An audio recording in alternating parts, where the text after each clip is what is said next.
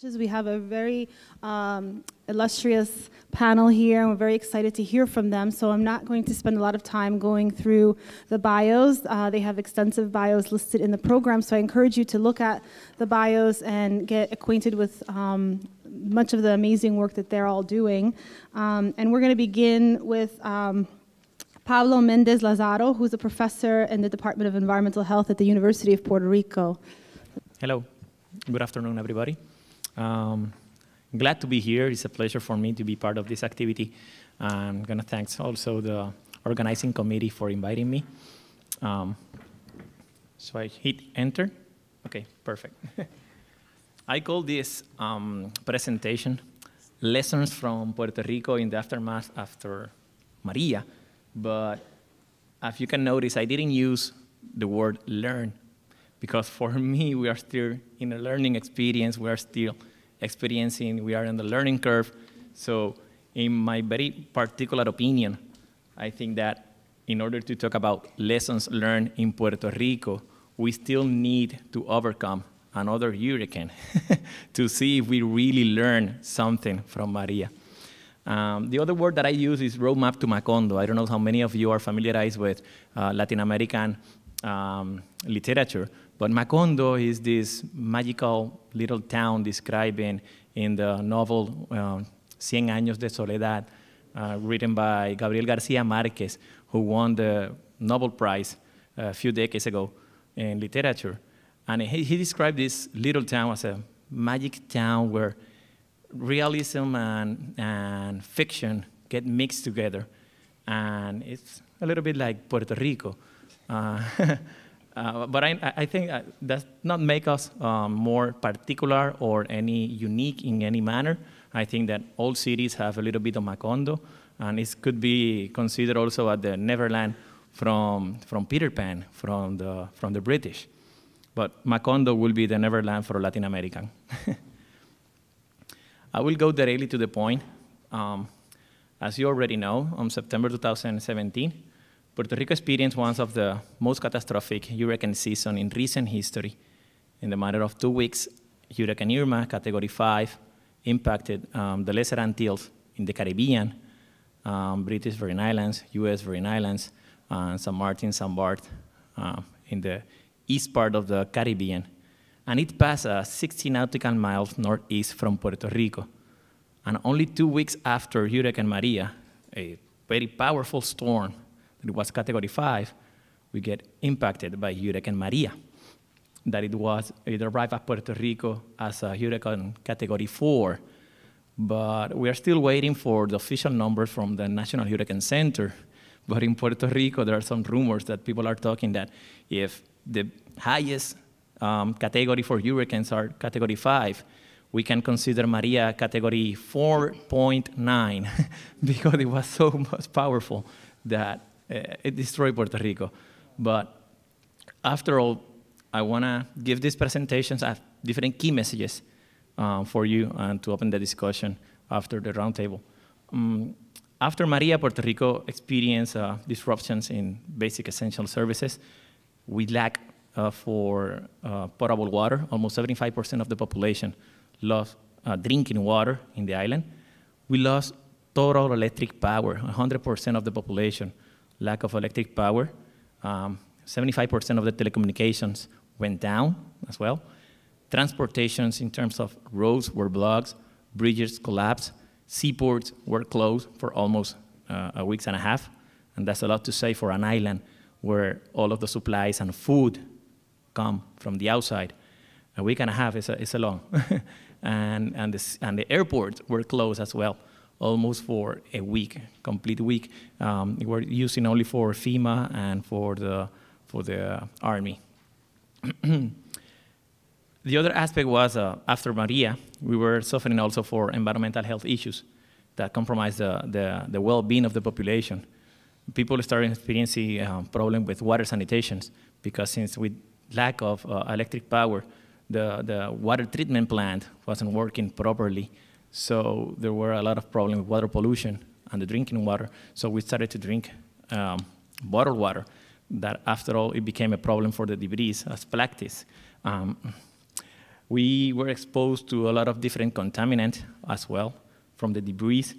We had a lot of problems with vector-borne diseases, problem with food hygiene due to the lack of electricity. Some of the population get poisoned through carbon monoxide by the malfunction of the portable electric generators, and they were using it inside of their residential units, so you can imagine. And a lot of exposure to mold due to the humidity and the lack of ventilation that is occurred. I would like to highlight that Maria didn't destroy Puerto Rico. Maria was just like a ticking bomb, announcing that he was arriving to an island, that it was already dire, in a very dire situation, long before Maria. As an example, I don't know how many of you are aware, but Puerto Rico declared bankruptcy in 2017. But in 2017, it was when the government recognized that it was impossible to pay the debt that we have. But we were confronting economical problems since more than a decade. And I think that Carlos maybe had more information about that than I do. As a gift from the US Congress, they declared PROMESA, and PROMESA assigned us a financial oversight and management board that now it has total control of the budget that are allocated to Puerto Rico. And they made the decision where or how do we use that money. As another aspect, since we are in bankruptcy, we have expensive and obsolete infrastructure that's already fulfilled life cycle. That could be for water, for example. We have our reservoirs lost almost 50% of their capacity to storage water in Puerto Rico, and that's a huge problem because we suffer a very important drought in 2014 and 2016. In terms of the part of demography and the quality of life in the island, we have the highest rate of unemployment in all the US comparing with the mainland or the continental US. And we have the highest rate of population living below poverty level as well. So those things are social determinants that are very important factors before just analyzing the climate hazard as Maria. We have also hundreds of thousands of people living exposed to flood-prone areas, to coastal flood areas, riverine floods, urban floods, landslide, and we have also a lot of conditions, pre-existing conditions that requires more special equipment and assistance. It could be Puerto Rico ranks the first in terms of diabetes prevalence among all the United States. Puerto Rico ranked the first in terms of asthma and respiratory diseases, and when it goes to pediatricians and to kids, it's almost 60% of children that have asthma in Puerto Rico. We rank the 5th in adult obesity, and we have an elderly population, senior citizens, that if you analyze the literature, senior citizens are the most important age group after disasters, as it happened in Katrina, as it happened in Japan with the tsunami, and it happens as well in Puerto Rico.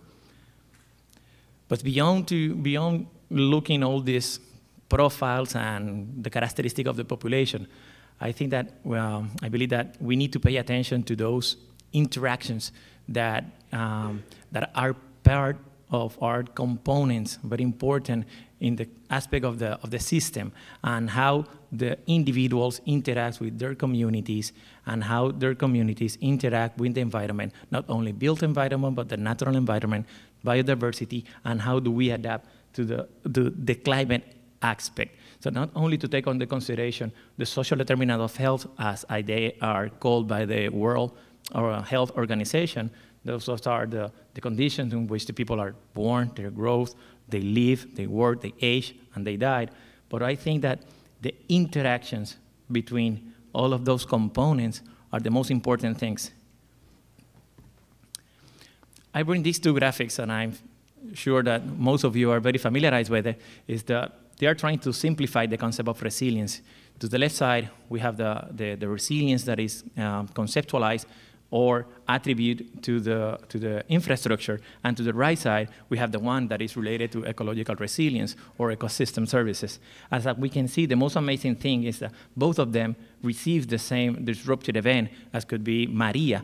But what is amazing is how infrastructure, the curve in infrastructure almost collapsed at a 90-degree angle, while the ecological aspect and ecosystem performance, as you can see, the curve is smoother than the one to the left.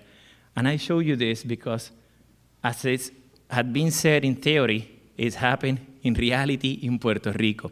While we were struggling to survive in Puerto Rico, trying to get in water, to get food, to get things running over the island, there were some people that were analyzing data. There's two parallel worlds. But thanks to that, we have this kind of information. To the left side, we have the NSAT vegetation index that it was analyzed weeks ago after Hurricane Maria. And to the right side, we can see how the energy system in Puerto Rico definitely collapsed right 24 hours after Maria. As you can see, also, the ecological system recovered pretty quickly, as opposed to the infrastructure to the right side that we are still struggling to put it back together. So my message is that all systems collapsed in Puerto Rico, communication system, transportation, electricity, except the ecosystem. The ecosystem was the only one that it kept functioning, and it continued to supply the services that are supplied by ecosystem. I'm just showing you a few pictures here, so you can have an idea of what happened in Puerto Rico in terms of infrastructure. So Puerto Rico complies with the, one of the principles of resiliency to have the interconnected infrastructure. Perfect, that's really nice. But without redundancy and without diversity, that's one of the main principles of resilience. Interconnectivity, making nothing, is the opposite. It's a cascading effect that afterward, what you will see is that all systems will collapse. The other key message is that Puerto Rico failed in terms of land use and planning. And this is something very important. I strongly believe, and please don't get me wrong, that no matter where you live, you will need to have at least basic essential services. You will need to have access to water, clean water, electricity, education, and health.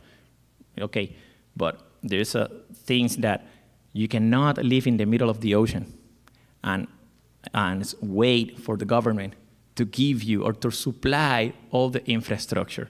So the lack of enforcement, what makes these people more vulnerable, because the government allows them to live in places, very remote areas, and places that nowadays are totally unsustainable where to live. As you can imagine, we were allowing the population to live in those conditions. So this is something to take under consideration. I will be very quickly to show you pictures on how the lack of land use planning exposed our population to risk-prone areas, and after all, it's very difficult in order to respond or to get to them after a disaster.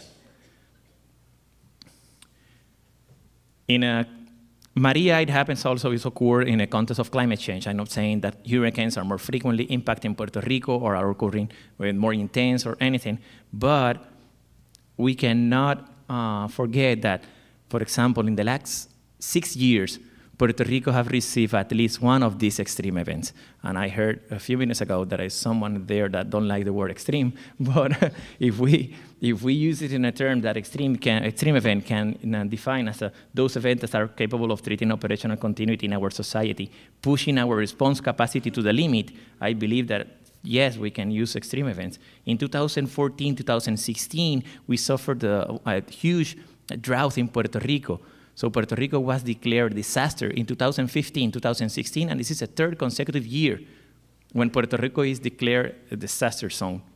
Once, 2015, 2016, due to the drought, and 2017 due to the Hurricane Maria. But we have evidence that all of them have happening in Puerto Rico. In 2012, it was the first time that Puerto Rico recorded a heat prolonged episode. And for the first time in Puerto Rico, believe it or not, there was an associated with heat mortality in Puerto Rico and non-accidental mortality. The mortality increases 3 times for elderlies and population with cardiovascular diseases. And as Timon was showing also in this morning, there is a corridor of population that could be considered more vulnerable to this kind of hazard. So the manuscript is available on the internet. You can have more information there, and you will see how the index was built. But obviously, it will it's taking under consideration the social determinants of health. People that live below poverty levels, people that doesn't have highest degrees or diplomas or educational level, people that doesn't have private insurance companies. In 2014, as I mentioned, in Puerto Rico suffered a drought. We were declared a disaster zone 2015 and 2016, and this is evidence of what we had there. And in 2017, we get the impact of Hurricane Maria. But then, in 2018, in March 2018, we suffered the impact of one of the biggest coastal floods in Puerto Rico in March 5th, 2018. A winter storm get into the Caribbean, and we receive wave 30 feet bigger, sorry. So the waves were bigger in the winter storm that we received in March 2018 than the waves that were created by the hurricane. So that was another important issue. And for future consideration, I would like to say that we have dysfunctional governments in both sides of the, of the coast. At the federal level, and we have at the municipal level, and we have it also at the state level. All governments are dysfunctional. Hurricane Maria didn't destroy Puerto Rico. Puerto Rico was destroyed decades ago. We are and we were in a dire situation, and I think that what Maria just done in Puerto Rico was to reveal to the world, to the rest of, for some Puerto Rican as well, that we were living in misery. Due to those aspects of crisis in Puerto Rico and climate hazards, we are losing young professionals. And that means that we are losing taxpayers, we are losing new ideas, and we are losing our future generation. And I think that the guys from the journalists have that data very clear, that we are losing also kids. And that's very important to keep and maintain a country with new ideas. So what is worse that I think that we are doing business as usual, and I want to present you a picture of that because FEMA is very proud of their job, and the Corps of Engineers as well as the government of Puerto Rico. And someone tell them, be careful, because the data that they are showing doesn't mean that it's accurate. It's not the most important thing. But to the left side, you will see a new release that it came out on April 25th, 2018, where FEMA was very proud of environmental compliance, improving post-disaster restoration in Puerto Rico.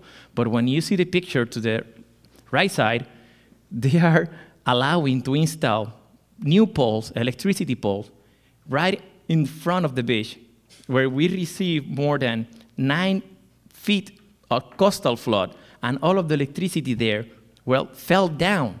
So we are rebuilding Puerto Rico. We are bouncing back, yeah, but we're not bouncing back better as it's supposed to do with resilience. We're doing business as usual. And I know it's very difficult to think in the recovery and to think also in resilience, because you want to recover as quickly as possible. But I think that the idea of rebuilding the way the things were before, they're going to be destroyed in the future hurricane season that's going to start in a few weeks. So thank you very much.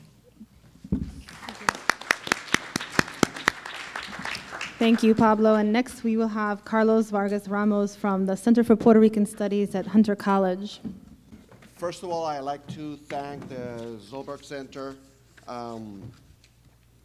Zolberg Institute for Migration and Mobility for the invitation to this conference, and its director, Professor Alenikov, and also Casey, thank you. Amanda, thank you for helping us in the logistics of this conference. A lot of what Pablo have just discussed is complementary to what I will have to say. I will therefore move very quickly so we can also engage and entertain a number of questions that you may have. Title of the presentation, Puerto Rico post-Maria and its effects on the migration to the United States, because, as Pablo just pointed out, one of the effects of the hurricane has been to exacerbate the emigration from the island. And Pablo just hinted at a brain drain from Puerto Rico as a result of the hurricane. I say that it's not just a brain drain. It's a brain drain and a gut drain and a lung drain and a spleen drain. People are leaving the island from all socioeconomic classes, educational levels, and age groups, although overrepresented among the productive age groups, who are also the reproductive age groups on the island. And I'll speak to some of those implications very briefly. On September 20th, 2017, Maria struck as a Category 4 storm with sustained winds blowing at 145 miles per hour, peaking at 155 miles per hour as it made landfall. The northwest trajectory of the storm assured that the entire island would be affected. These are storms that, when they follow those paths, they cause the most destruction, certainly in Puerto Rico. The devastation created by the cyclone has been the worst since Hurricanes San Felipe struck the island in 1928, and the equivalent to Hurricane San Ciprián, which hit the island in 1932. Just as then, Hurricanes Maria and Irma hit Puerto Rico as the island was in the midst of a devastating economic crisis. Hurricane Maria caused, officially, 64 deaths, although press accounts place the number at well above 1,000. Economically, it has been estimated that the hurricanes collectively caused $90 billion in damages to the infrastructure and property of the country. The winds and rain knocked down electric power generation, the electricity delivery grid, and roadways and bridges throughout the island. Moreover, the supply of drinking water was affected because water pumping stations operate on the same supply of electricity as the rest of the country. The wind and rain further destroyed or damaged about 100,000 homes, displacing tens of thousands of people into homelessness. And this is a list of the hurricanes that have hit Puerto Rico through the, since the 1899. And the ones that are highlighted in red are the ones that have been the most catastrophic in Puerto Rico. They show the strength of the storm, or the estimated strength of the storm as they hit the island, and the cost in damages, physical damages as a result, based on the numbers at that time. One difference between those two periods, the 1930s and the present, when Hurricanes San Felipe and San Ciprián struck, and presently, is that the island then, in the 1930s, was just entering the economic crisis that represented the Great Depression worldwide, unlike the case of Puerto Rico at the time Irma and Maria hit, when Puerto Rico was already a decade into what can be characterized as another economic depression. Moreover, the administrations of the federal government that responded to those natural disasters responded very differently in the 20th century as they did in the 21st century. Puerto Rico benefited then from a political economy that favored direct intervention of the government in the economy, whereas at present, the winds have shifted away from governmental intervention to the minimum necessary, and it is retreating further from such intervention. Furthermore, unlike the Puerto Rico of the 20th century, particularly at the time those horrific cyclones hit the island, its population was growing in the 1930s. Puerto Rico's population presently not only is dwindling, but in fact is entering into a demographic winter. None of this bodes well for Puerto Ricans. The situation is indeed dire, without any hint of exaggeration. To understand the extent of the impact of the hurricanes on Puerto Rico and its people, I would like to spend a little bit of time outlining the context in which the cyclones hit, and Pablo has suggested some of these items, just to understand how they have magnified the economic crisis exponentially. As I mentioned, when the hurricane hit Puerto Rico, had been in an economic decline since 2006, and that is the peak of the curve in this chart. which is produced by the Government Development Bank, indicating the index of economic activity, which correlates very well with the gross domestic product of Puerto Rico. So the economic crisis in Puerto Rico, beginning in 2006, took place 2 years before the economic decline that is known now as the Great Recession hit the United States and the rest of the world economy. The trigger for that economic crisis in Puerto Rico was a downturn of the business cycle coupled with the complete phase-out of a tax incentive the U.S. government had granted companies that established shop in Puerto Rico. Under Section 936 of the Internal Revenue Code, companies doing business in Puerto Rico were exempt from federal taxes on the income they earned in Puerto Rico. However, in 1995, the U.S. Congress eliminated those incentives, phasing them out over a 10-year period, which culminated in 2006, actually the end of 2005. Consequently, companies benefiting from those federal tax exemptions began reducing its workforce in Puerto Rico or ceasing operations altogether, with a concomitant increase in unemployment. In order to address the resulting economic crisis and to close the structural budget deficit that a reduction in economic activity created, successive administrations of the Commonwealth government began to borrow money. Never a good thing when you're trying to close a structural deficit. The ability to borrow money in bond markets in the United States came from Puerto Rico's ability to issue bonds that were exempt from taxes at the federal, state/Commonwealth, and local levels, making them very attractive to large as well as small investors. This triple tax exemption was established by the same Judge Act that made U.S. citizens out of Puerto Ricans in 1917. Moreover, the bonds issued by the Commonwealth government were attractive to investors because they were backed by the full faith and credit of the Commonwealth government as it is established in its Commonwealth Constitution. This means that in case of an economic crunch, such as the one the government is experiencing right now, those bonds were to be paid ahead of any other obligation the government of Puerto Rico had. Because of the depth and length of the economic crisis that started in 2006, by 2016, different governmental entities of Puerto Rico, including the Commonwealth government, the municipal governments, and public corporations that provided, among other things, public utilities, had collectively accumulated $72 billion in debt and another $40 billion in government obligations to pension funds and others. By 2014, the government of Puerto Rico was unable to make any payments on its debt obligations. It was insolvent.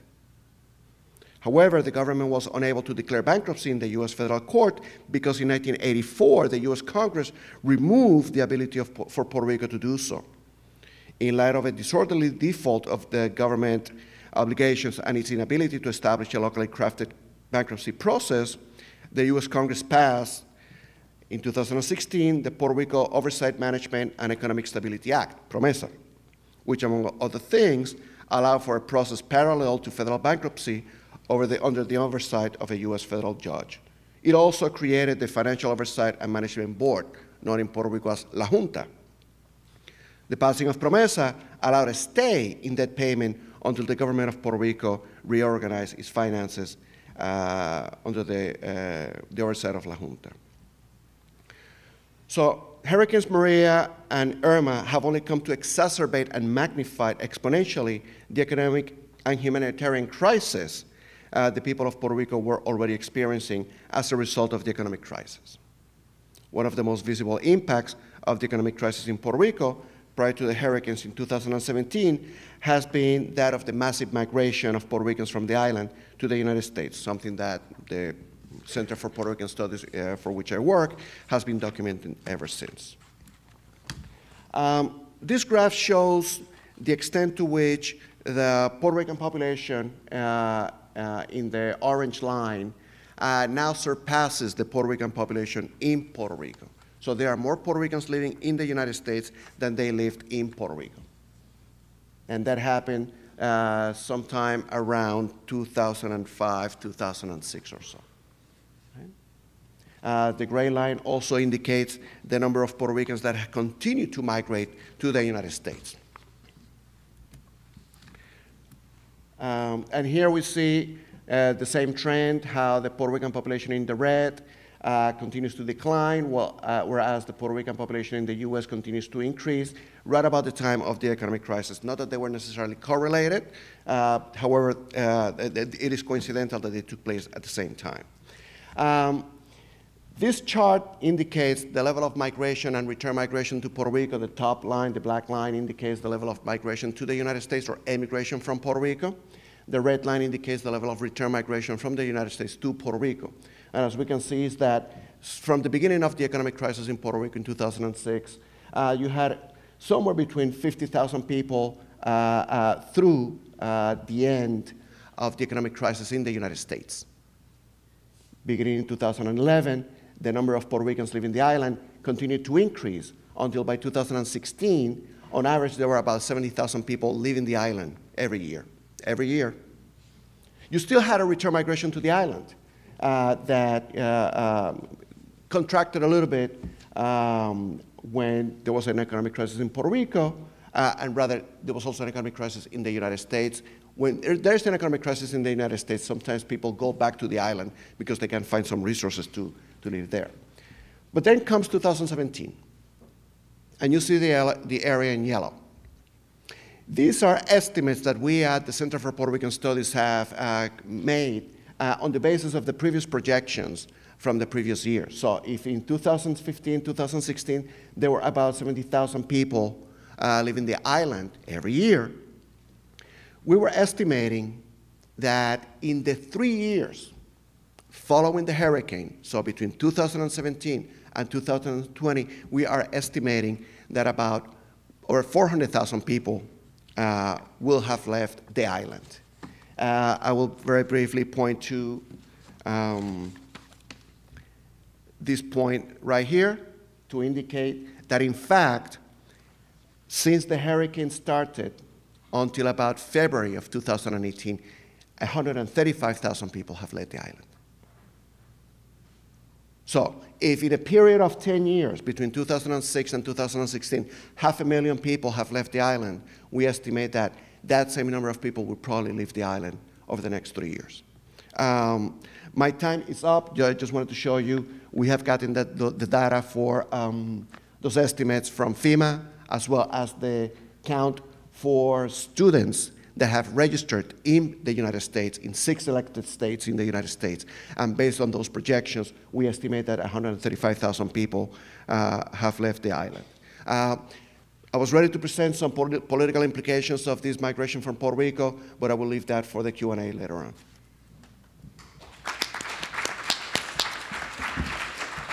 Thank you, Carlos. And next up is Walter Meyer, who is professor of Parsons here, and also the co-founder of the local office landscape and urban design firm. Thank you. All right, this will be a little more optimism. It's unfortunate that we live in this new global condition with this regional misfortune, but there are stories post-Maria that I want to share with you that are important metrics. These are projects that our firm designed and built starting back in 2006 that are projects at the scale of a city that were pressure tested by 2 tropical storm events and now a Category 5 wind event. The first project was one of the projects that founded our firm back in 2006. This was a commission. The client was the governor of Puerto Rico, the mayor of Mayagüez on the west coast. It's the 3rd largest city, and the capital of the west side of the island that we informally call the Republic of Western Puerto Rico. And then the Central American Games Committee.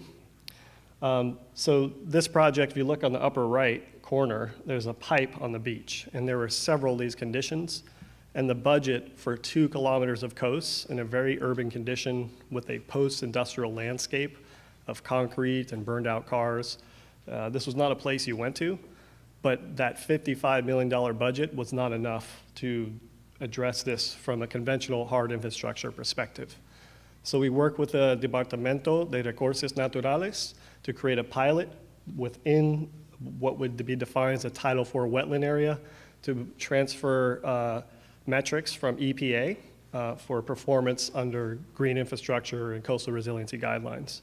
So that we had a budget for, which is simply saying to use nature to polish water and protect the city from the sea, and inversely to protect the sea from pollution. This approach is in our office what we call forensic ecology, where we project through conjectural mapping what the city was like before human interaction, so the pre-settled condition. And this is not a study of nostalgia. We're not bringing back nature in that way, but harvesting how the systems interacted then between fresh and salt water and all the other layers of the environment.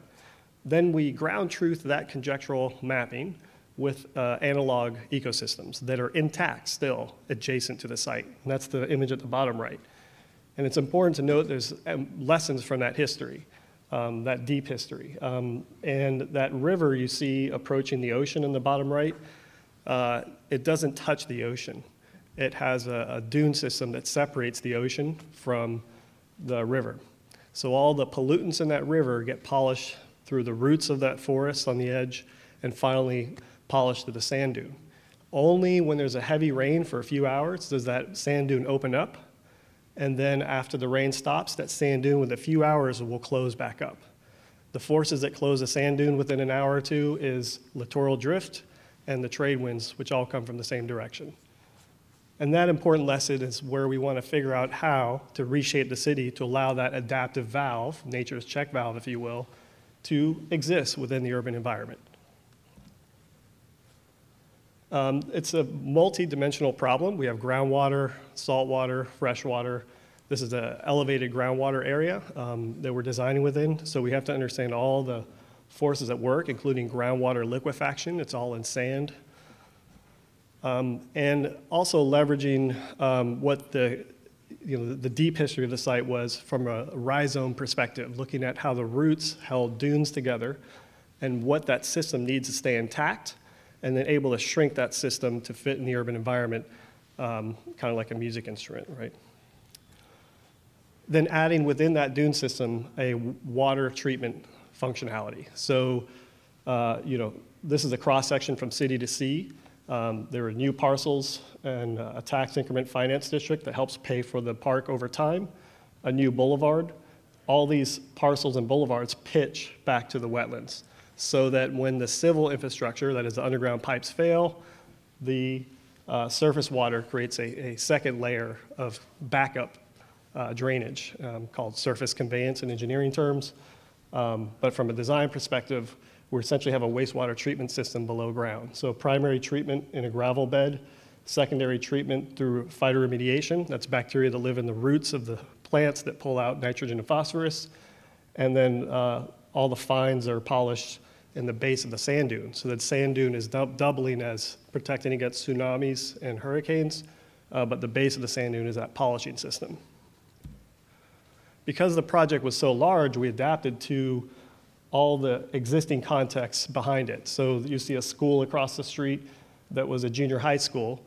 This was overflow parking lot for the Central American Games for 1 month, but we wanted to design the second life of this parking lot into the project, so there wasn't a maintenance burden on the city of Mayagüez after the games leave.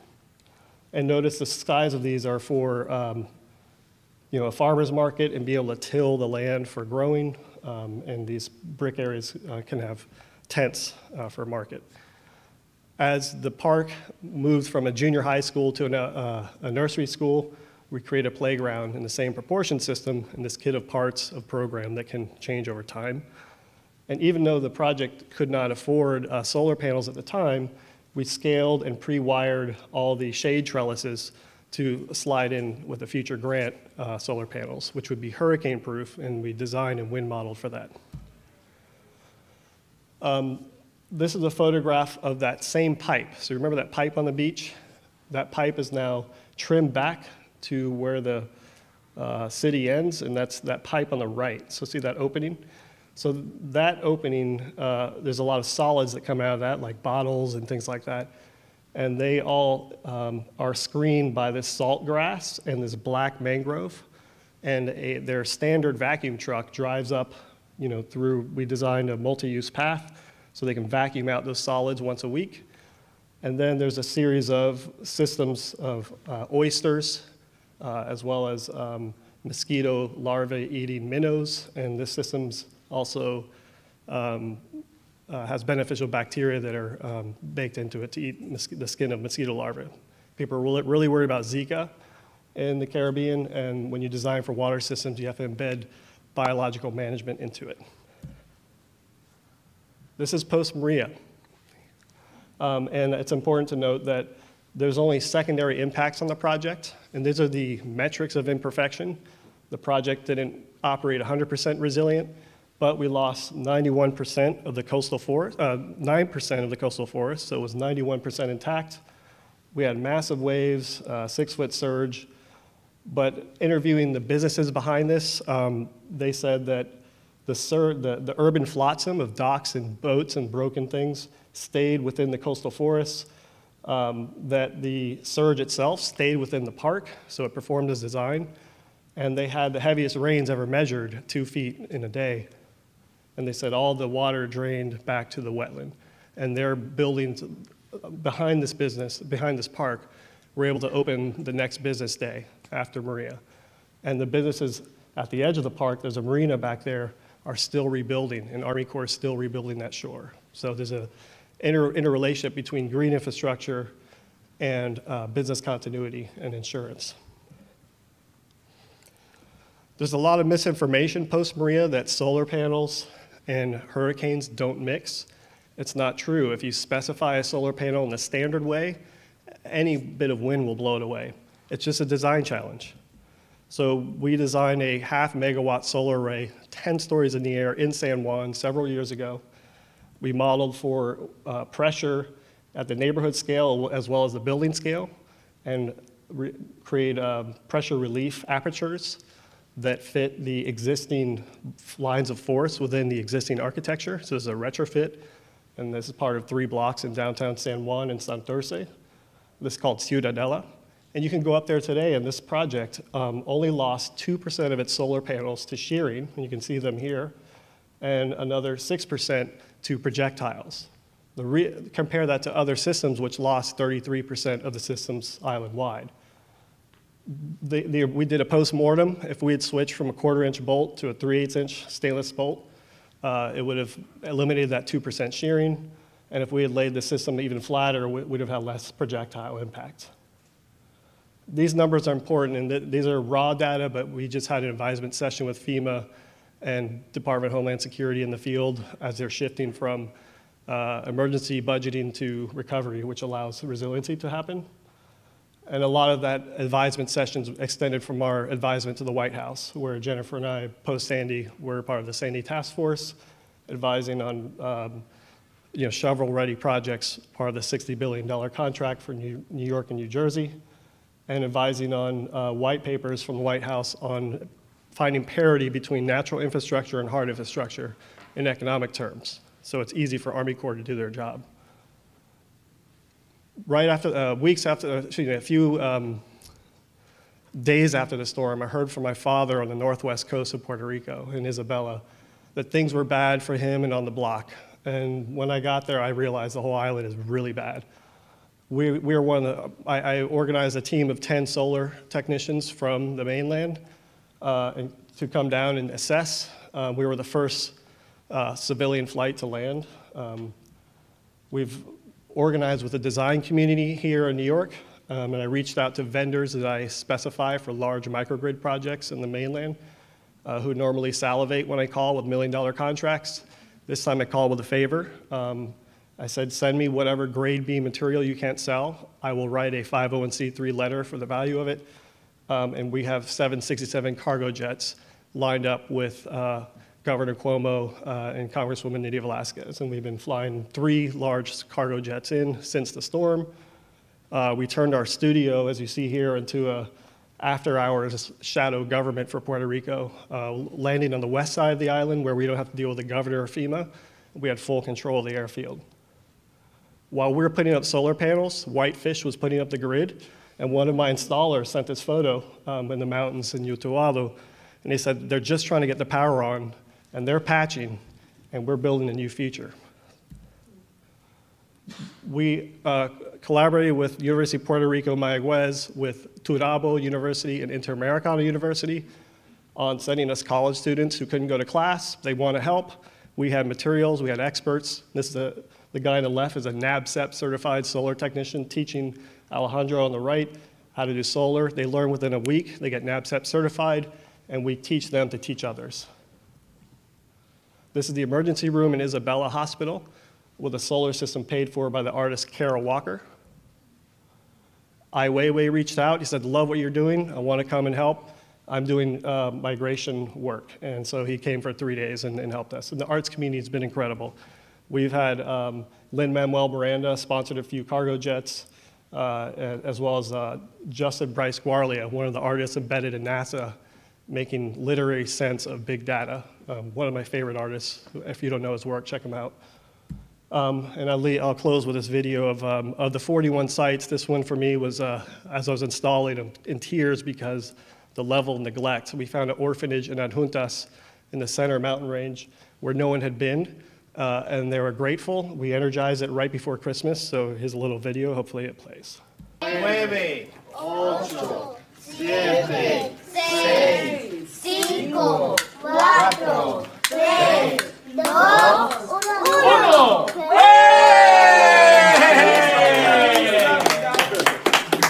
Energía de sol. Toda la energía de sol, el corriente. Mire, Carlito.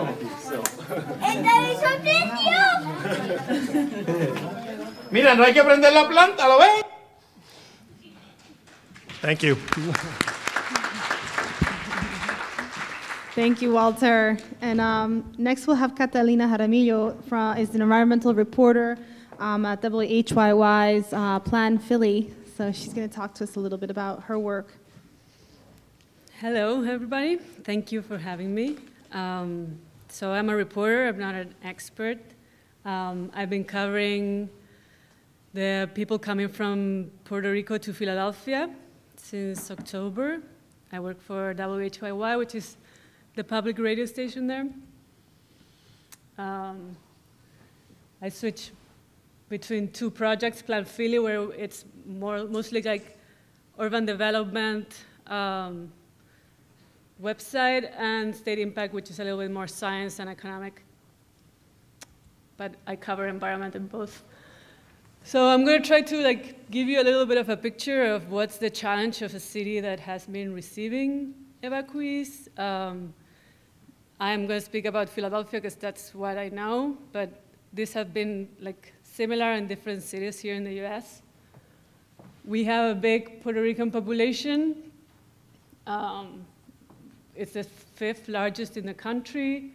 75% of our Latino population is Philly is from Puerto Rico. And we also have a big population of Puerto Ricans in Camden, which is, I don't know if you know Philly, but it's just basically if we're talking about Williamsburg here, it's just across the bridge from Philly. So I'm gonna also show some quotes because I'm a radio reporter, so I believe in the power of audio.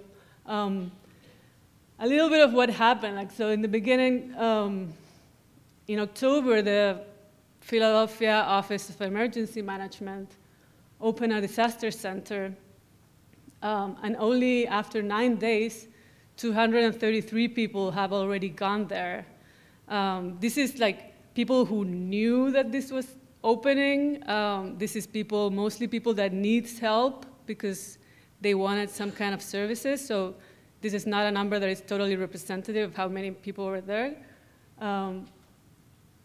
But it's still a lot of people for 9 days. And then in November, so a little bit after that, November 6th, the number went up to 739 people, 661 families. So they actually moved to a larger office. The office was too small. I started reporting at that time. The situation was pretty chaotic. The city didn't know much what to do. The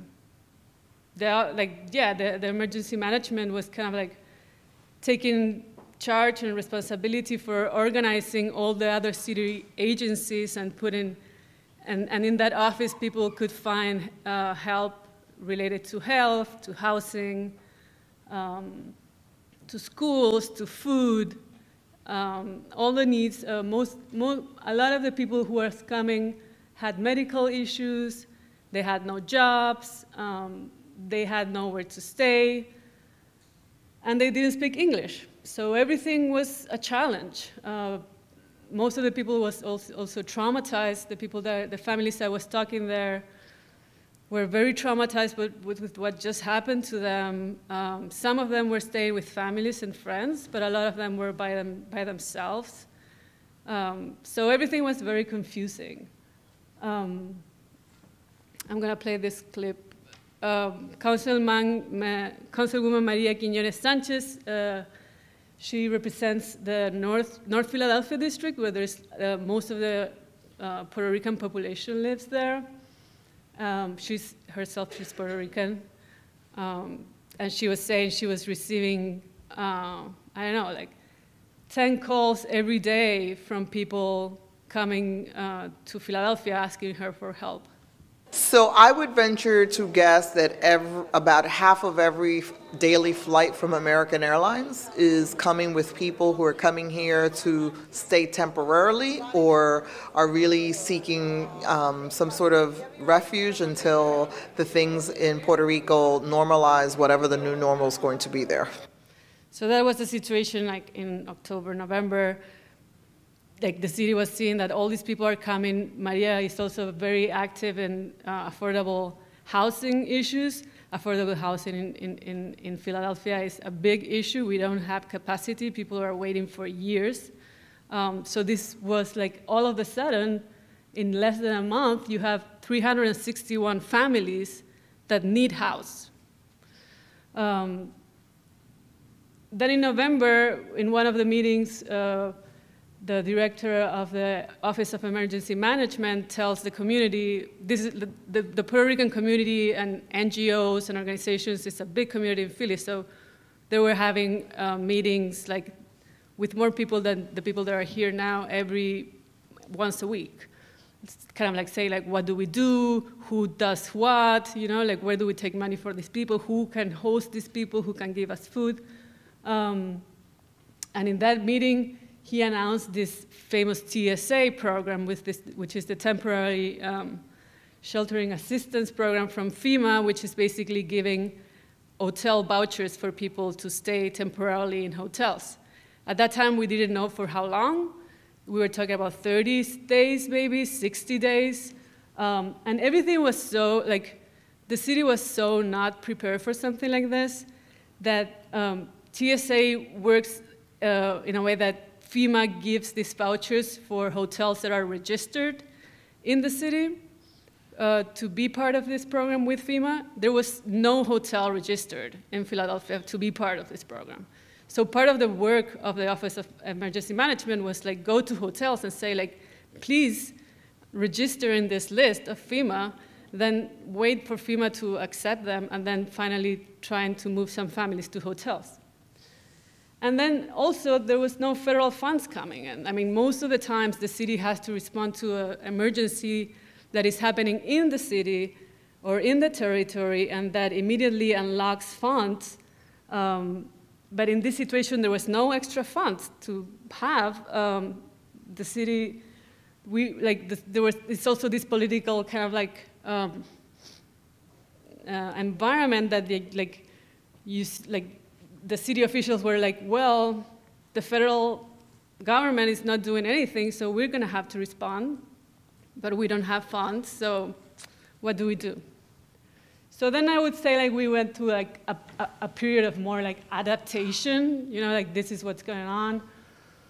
I was speaking at that time with some experts, and I spoke first with Jeff DeBalco from Ohio University, and he was saying how climate change is forcing local governments to fundamentally shift the way they think about emergency response, because as I said, like cities are used to responding to things happening in their territory, but this for the first time, like they have also to respond to disasters happening outside their territory. And because when that happens, people are going to move, and they're going to move where they have families or friends. So if they have community there, they're going to move there. And that makes, I mean, at the same time, that's like a double thing, because like the families who do have friends and do have communities in other places are at the same time more resilient because they have more resources. So I'm going to try to play that clip. It is not that climate change caused them to move, because climate change doesn't cause a single storm, but it can make them more intense. And so the impacts of those storms are more severe, causing more people to move. So the idea that climate change is going to cause more migration, that we've heard that it's not necessarily that climate change causes the migration, but it makes it more, it pushes. Dan Bradley is the director of the Philadelphia Office of Emergency Management. And when I was interviewing him, he also was saying this thing of like how unusual the situation was for him and for his office. It is not that climate change... Nope. You know, it does raise some questions because this is happening outside of the normal disaster process, where really our mission is for Philadelphia to respond to emergencies here. We're perhaps blazing a new trail. So offices of emergency management in different cities are faced with this new situation, right? Like now they have to respond to a disaster that is not happening there. And those systems are not there now. And then finally I spoke with Billy Fleming from the University of Pennsylvania. He's more from the urban planning side. And he was also saying how cities are going to have to prepare for this, and how like city planning has to start considering these situations as a reality now, not anymore like something we're seeing in books or something like that. What he's saying, and which is the #1 crisis in most of cities, is housing. Like there's a need of housing. There's no places to put these people. Like even in Philadelphia, where we have like a boom of construction, there's no places to put people. So how do cities plan to have this kind of like vacant property, or how do we have the flexibility of like upzoning maybe, or like how can planners foresee or prepare for these situations where suddenly you have an influx of 900 families in your city? Where do you take those 900 homes for these families?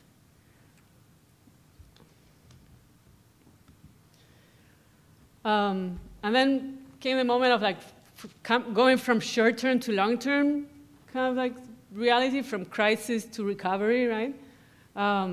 The whole situation of the host state, like you know how like FEMA has to declare your state as host state to get federal funds, and there was in all this, like only Florida had that designation, but media was saying that New York had it and Jersey had it, and was not right. And there was this whole debate also, like, which also shows a little bit of like improvisation that was happening. It's like, so this is a decision made by governor, but the governor of Puerto Rico have to kind of like agree with the governor of your state to ask FEMA to get this, this host situation.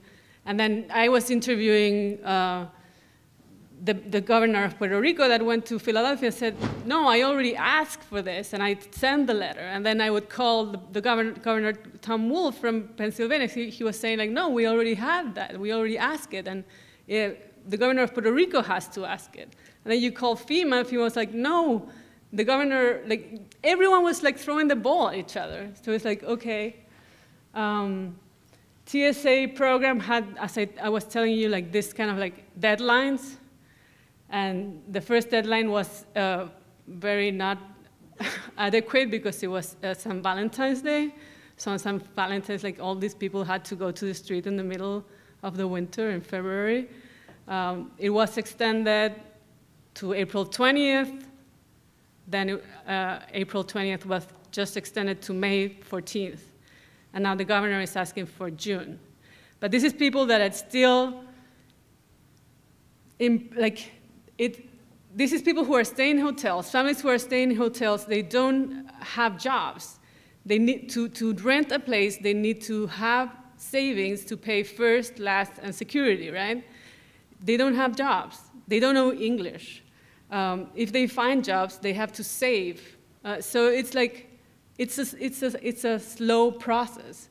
And in the meanwhile, the city and the city emergency center, for example, that opened in Philadelphia, closed in December.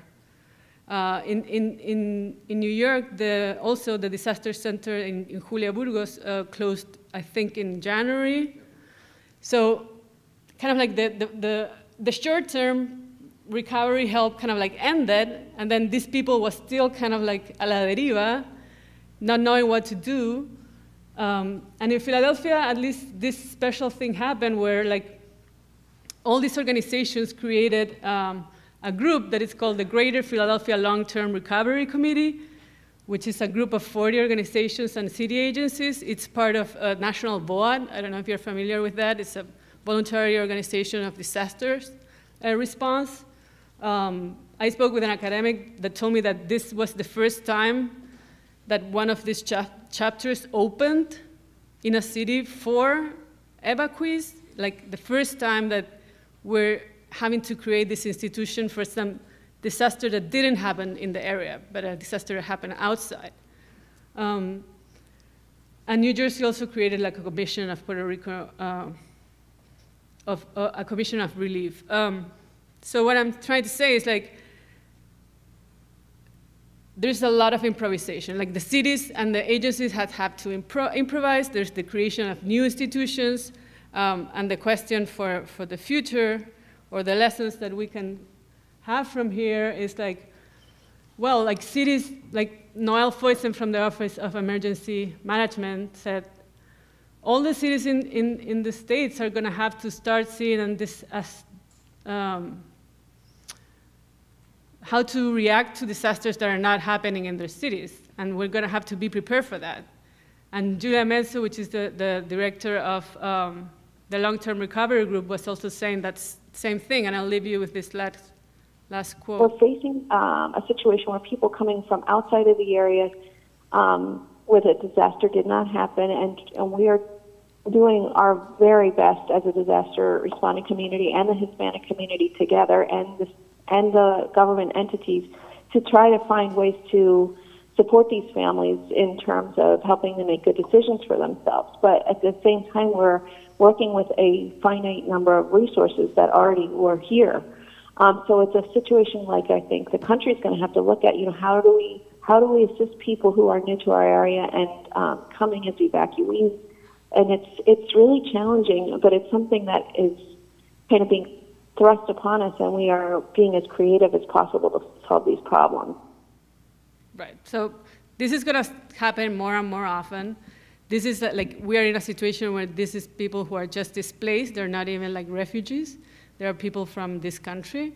How our cities are going to be prepared to this, to respond without funds coming from outside, without organizations created specifically for this response? So the lessons that they're saying is like, all cities are going to have to start looking at this. Like, what are we going to do? Thank you. Thank you, Catalina. And we're going to take just a few questions for 5 minutes, one question. Alex is like, no, one question. So it better be a really good question.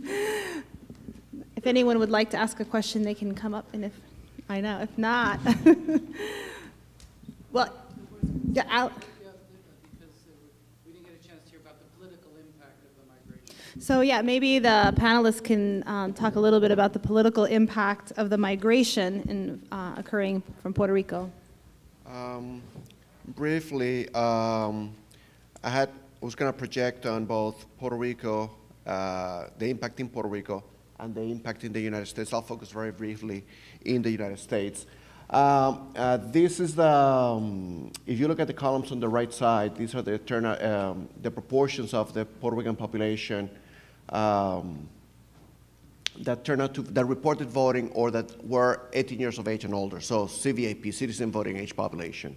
If you are 18 years of age, that is the proportion. I'm going to focus on this column here.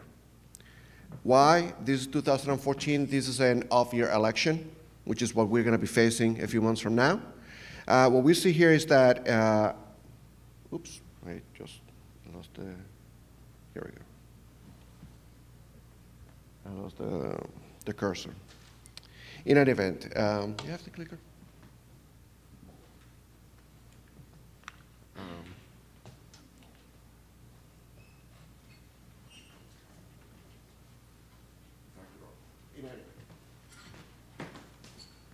70% of the population were 18 years of age and older and lived in the residence for less than a year. They represent only about 11% of the people who turn out to vote. The vast majority of people that turned out to vote in 2014 were people who lived in their homes for 5 years or more. So even though we're going to be having over 100,000 people coming to the United States from Puerto Rico over the past few months, those people are not going to be as likely to turn out to vote as people who are long-term residents of the United States. Moreover, we have learned that, you can see up here at the very top, most of the Puerto Ricans who turn out to vote are Puerto Ricans born here in the United States.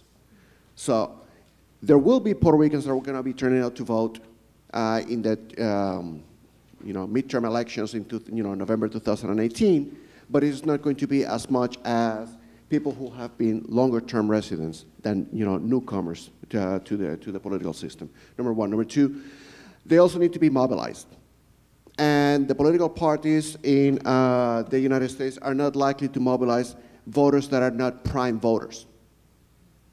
The motivation to turn out to vote oftentimes is individual, and that correlates with higher income, education, language, etc.